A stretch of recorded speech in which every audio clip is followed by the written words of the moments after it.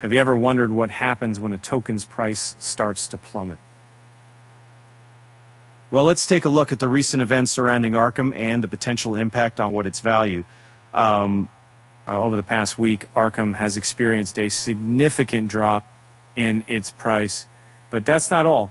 Recent data has revealed that investors are actually selling off their Arkham holdings, which could indicate further price declines.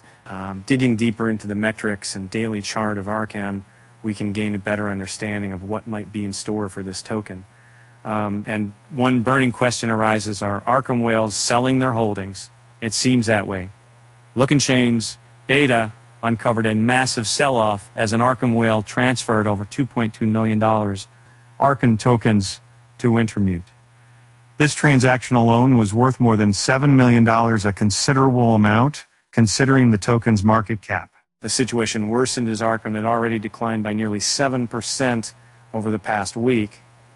Currently trading at 0.33752 with a market capitalization of over 50 million, the token's million future appears uncertain.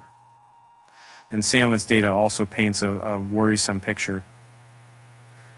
Investors have been selling off RKM as evidenced by the increase in supply on exchanges, while the supply outside of exchanges remaining relatively flat.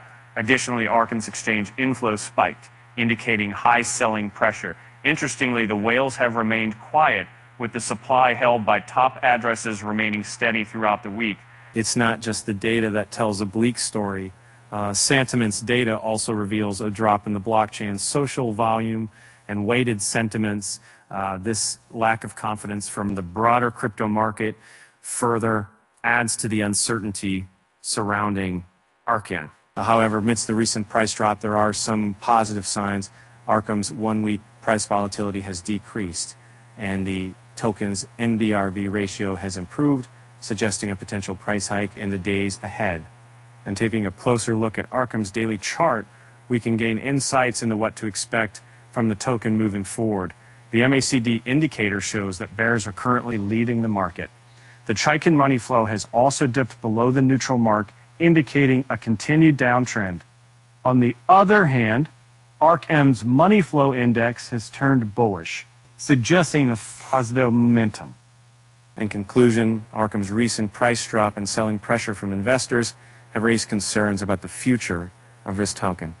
However, there are also some positive indicators that might bring hope to Arkham holders. Only time will tell how the story unfolds. And now, for a lighthearted note, why did the blockchain go to therapy? Because it had too many blocks. With that said, thanks for reading, and until next time,